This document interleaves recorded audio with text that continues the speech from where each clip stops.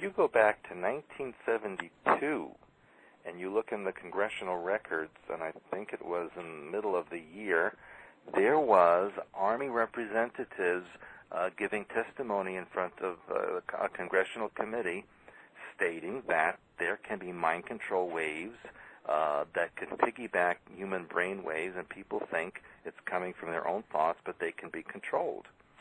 Yeah. And they said that that was back in 1972, in the beginning of the Montauk Project, and they were saying how vital that would be for national security. So that's still 37 years ago, and that was being discussed. Right, and that's from the ELF. Mm-hmm. And they knew that even back then, and so you can just imagine what they've done since that time. That's right. That's right. And I told you about the time down in Lower Manhattan. There was a billboard, and it had like a speaker on top of it, and there was a billboard for some paranormal show that was on cable.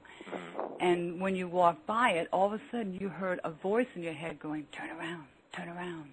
Do you believe? Do you believe?" And you see all these people in the street just freaking out, you know, and this billboard was advertising in their heads. Mm-hmm. That's really amazing. That was amazing. That scared the hell out of me. And people hated it so much they kept ripping down this loudspeaker, and they had to keep putting it back up again. But who wants to hear a voice in your head? I mean, is it still there? You know, I haven't been down there in a while. I think it was on Broome Street. But I went down there. I was going to a bookstore, and I figured, you know, while I'm down there, let me check it out. But I haven't been down there since. But, yeah, you know. Oh, we have a question from the chat room.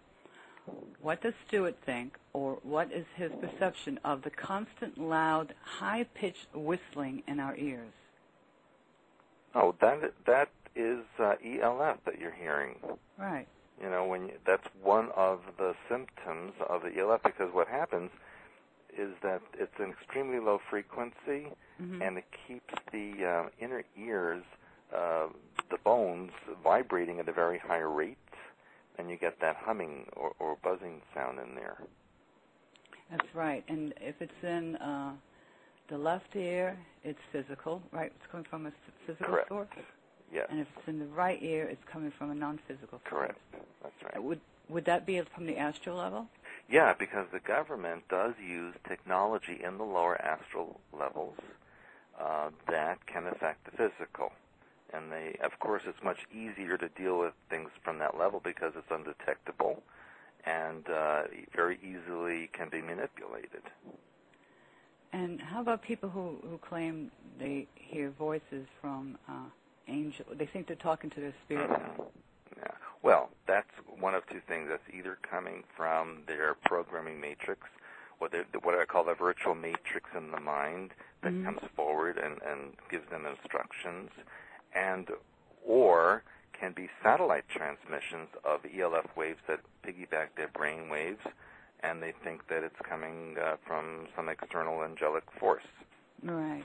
And then you have the puppet programming. That's from a lot of channelers who claim they switch into another persona. Yeah. And they start changing their voice and their appearance, or they start talking in a foreign language. I know somebody who does that. Oh, there's so many out there that do that. And again, that's all programming that's coming from within their matrix. Sometimes it is triggered by satellite, sometimes cell tower. There's many different forms of triggers.